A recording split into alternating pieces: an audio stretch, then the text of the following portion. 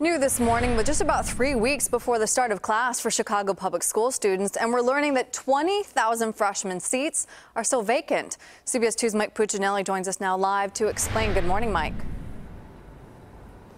Good morning. This is Frederick Douglass Academy that you see behind me right now. And as I step out of the way and we turn the camera to the right, you can see that this school takes up the entire block. Well, despite that, as of last month, only a single freshman had enrolled for the upcoming school year.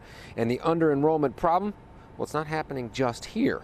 A University of Chicago study published in this morning's Tribune shows that as of last month, not a single student had enrolled at Hirsch Metropolitan High School of Communications in the greater Grand Crossing neighborhood.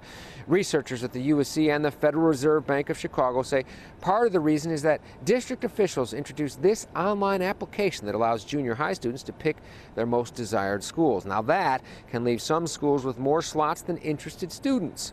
The problem is perhaps best exemplified by Douglas High School in South Austin, where CPS expects only about a dozen freshmen to enroll this upcoming year. At Hirsch High, about 50 are expected to report to class. Now, officials believe as many as 7,000 of the 20,000 currently unfilled seats will ultimately be filled, but that still leaves some 13,000 seats that will not be filled.